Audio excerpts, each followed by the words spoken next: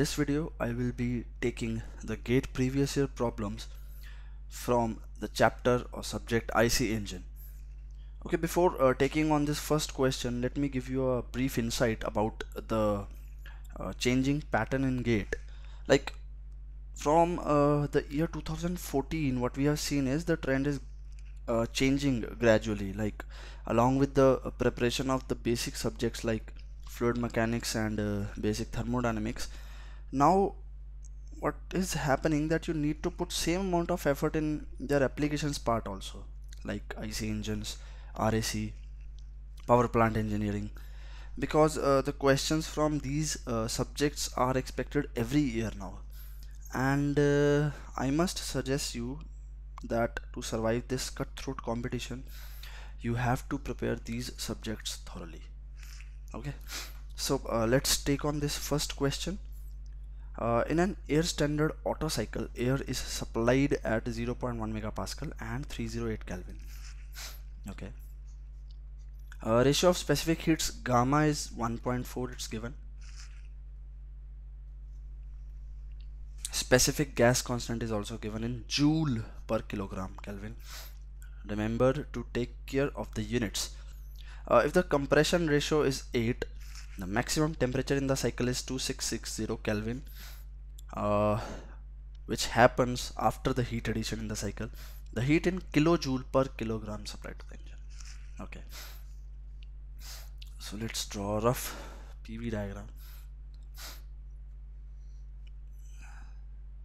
This is a constant volume process. To draw this graph here is very difficult, and I guess you must be understanding. This is isentropic compression, this is constant volume, these are constant volume processes, and this is isentropic expansion. Okay, so it's a bit difficult to draw here. So 1 2 3 4, constant volume heat addition, this we have to find. Okay, what we know is, we know P1 is equal to 0.1 megapascal. What we know is T1 is 308 Kelvin. Okay, and we have to find Q supplied in kilojoule per kilogram. So Q supplied will be CV delta T. What will be delta T? Delta T will be T3 minus T2. Do we know T3? Yes, we know T3, that is 2660 Kelvin. Okay, because the maximum temperature in the cycle will be after the heat addition. I've told you earlier. What is T2? Do we know T2? No, we don't know T2. What is CV? We also don't know CV. CV can be found out by this formula. CV is equal to R upon gamma minus 1. That is why R is also given and gamma is also given. Put the values, you will get CV is equal to 722 joule per kilogram Kelvin. Okay, because R is in joule per kilogram Kelvin. Great. Now we have to find T2. We have been given T1, we have been given gamma, and we know this is an isentropic compression. So T1 V1 raised to the power gamma minus 1 is equal to T2 V2 raised to the power gamma minus 1. Okay, do we know the compression ratio? Yes, we know the compression ratio. Compression ratio is 8, that is V1 by V2 is 8. This is compression ratio. Okay, put the value here, gamma is 1.4, you will get T2 is equal to approximately 707.59 Kelvin. Yeah, so now you have CV, T3, T2, put the value here. Q supplied will be 1409.64 kilojoule per kilogram. I've directly written the answer in kilojoule per kilogram. However, when you will put the values, you will get Q supplied in joule per kilogram. Convert it in kilojoule per kilogram. Okay, next question.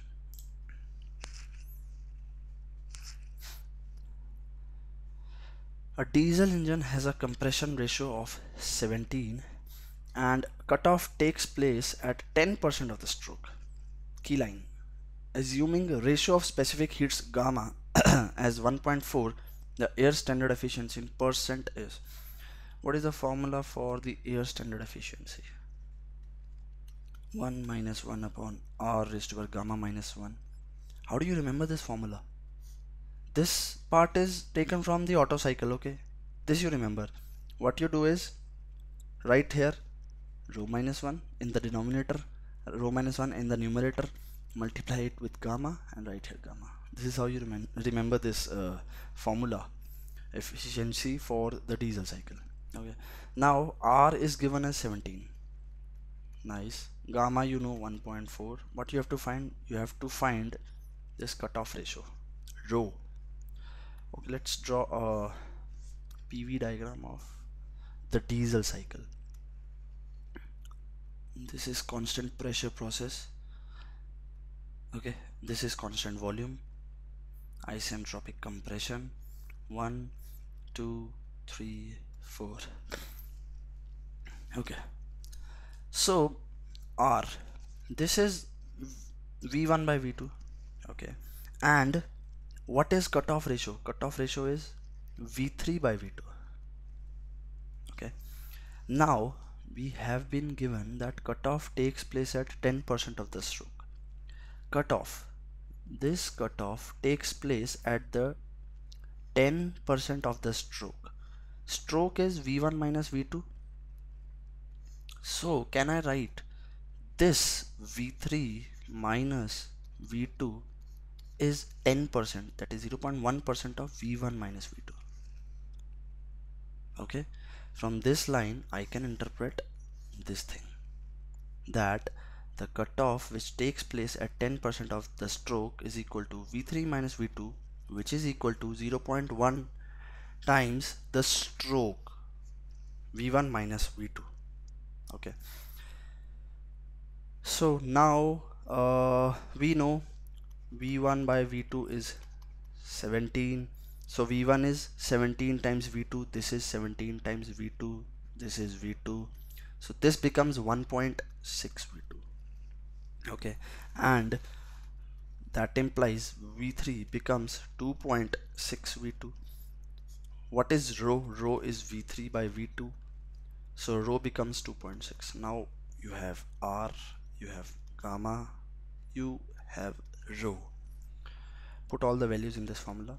Get the answer as 0.596, but be careful, you have to fill the answer in percentage. So that will be 59.6% approximately. Okay, next question.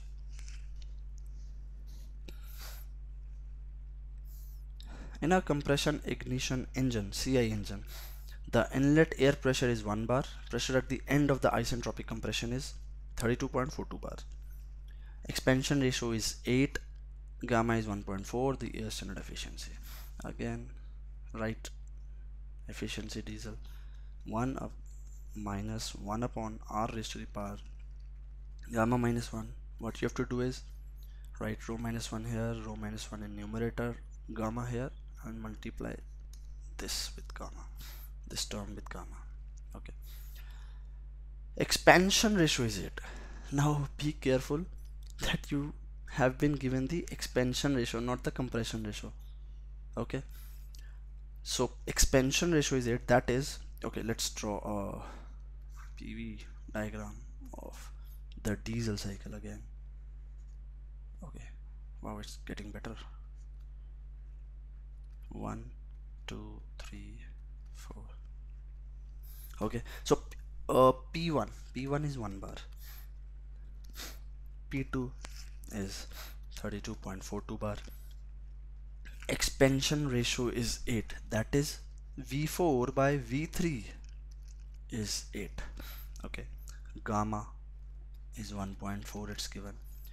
You have to find R, that is compression ratio, which is equal to V1 by V2, and you have to find rho, which is cutoff ratio, which is V3 by V2. Okay, so as this is 1 to 2 process is isentropic compression, and P1 is also given, P2 is also given. So can I write P1 V1 raised to power gamma is equal to P2 V2 raised to power gamma? What we can find from this equation? We can find this V1 by V2 because we know P1, we know P2, we know gamma. So V1 by V2 will be 11.99. okay, this becomes R. Let this be equation 1. Oh, and let this be equation 2. So if I divide 1 by 2, what I will get? I will get V1 by V2 into V3 by V4. okay, by dividing it. Can I cancel out V1 and V4? Yes, because it is a constant volume process. So that leaves me with V3 by V2. What is this V3 by V2? This is rho. Okay, which is equal to 11.99 upon 8. okay, solve this. This will be 1.498. you get rho now. So you have R, you have gamma, you have rho. What are you waiting for? Put the values in this formula and get the answer as, it will be 59.59%. I'm directly writing it in percentage because you have to fill the answer in percentage. Okay, next question. Air enters a diesel engine with a density of 1 kilogram per meter cube. The compression ratio is 21. At steady state, the air intake is 30 into 10 raised to the power minus 3 kilogram per second. That is, this is mass flow rate m dot. The net work output is 15 kilowatt. Okay, the mean effective pressure in kilopascal. Kilopascal you have to write. We know that mean effective pressure into swept volume is equal to work done. However, see the units of the work output. It is actually 15 kilowatt, that is 15 kilojoule per second. So here I will have to take the volume swept per second. Okay, and this will be W dot, or work output is work output in kilowatt is actually power. Okay, so this will be in a volume swept per second. Okay, let's draw this PV diagram. Isentropic compression, expansion, constant volume, constant pressure, heat addition. 1, 2, 3, 4. Okay, now this will be volume swept. From the diagram, from the graph, we can see this will be V swept. Okay, so can I write V dot S as V1 dot minus V2 dot dot? Okay, right. Now what is V1 dot? V1 dot is mass flow rate of air intake upon density. Yes, this is the basic formula. This will be m dot upon rho, density of air. So V1 dot is what? V1 dot we get as 30 into 10 raised to power minus 3 meter cube per second, because the density is 1 kilogram per meter cube. Okay, so this is 30 into 10 to the power minus 3 meter cube per second. Can I find V2 dot? Yes, I can find V2 dot because we have been given with the compression ratio. So V1 dot by V2 dot is equal to 21. Great. So V2 dot is equal to 30 into 10 to the power minus 3 meter cube per second upon 21, that is compression ratio, which is equal to 1.428 into 10 to the power minus 3 meter cube per second. Okay, so we have V1 dot, we have V2 dot, that is volume swept per second. We can find this out, which will be V1 dot minus V2 dot. This will be 23.572 into 10 to the power minus 3 meter cube per second. Okay, now you have this 15 kilowatt network output V.S you have found out. That implies MEP, mean effective pressure, will be 525 kilopascal after you put the values. Okay, this was a nice question. So you see the benefits of taking care of the units, okay, in this question. So the next question is, a rope brake dynamometer attached to the crankshaft of an IC engine measures a brake power of 10 kilowatt. Power is given as 10 kilowatt when the speed of rotation of the shaft is 400 radian per second, that is omega. The shaft torque in Newton meter not kilonewton meter, sensed by the dynamometer. Basic formula, power is equal to T omega. Directly formula based question. Basic formula, T into 400. Solve this. T will be 25 Newton meter. You have to put the power in watt because here you need shaft torque in Newton meter. Okay, so T will be 25 Newton meter after you solve it.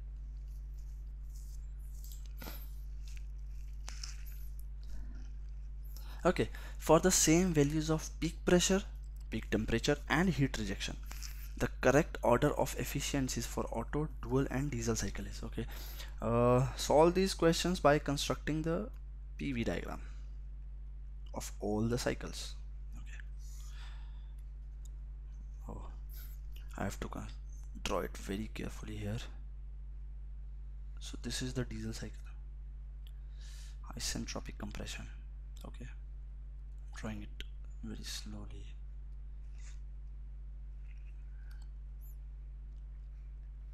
Oh, this is a rough PV diagram of diesel cycle. Now we need the same value of peak pressure. Okay, so can I say in this will be the Otto cycle, or let me change the color of the pen. Let's take this as blue. Okay, so this, for the same peak pressure, this will be the Otto cycle. This part will be the Otto cycle. Okay, let me change the color again. For the dual cycle, I will take this color. Now for the same peak pressure, this will be the dual cycle.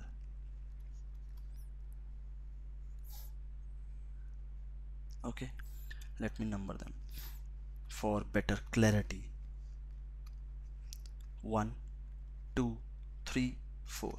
This is diesel cycle. 1, 2, 3, 4 is diesel cycle. 1, 2 dash 3, 4. This will be Otto cycle. Okay, and 1, 2 dash 2 double dash, sorry, this is 3 dash 3 and 4. This will be the dual cycle. And for the same heat rejection, okay, heat rejection in all the cycles is same. We have drawn the heat rejection equal for all the cycles.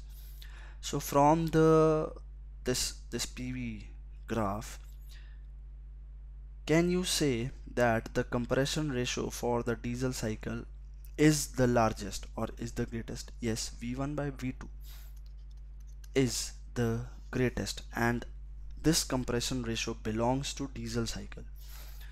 So as the compression ratio of the diesel cycle for the same peak pressure, peak temperature and heat rejection is greater, efficiency of diesel cycle will be greater than efficiency of dual cycle, and it will be greater than efficiency of Otto cycle. Always try to solve these questions, these type of questions, by making this rough PV diagram of all the cycles.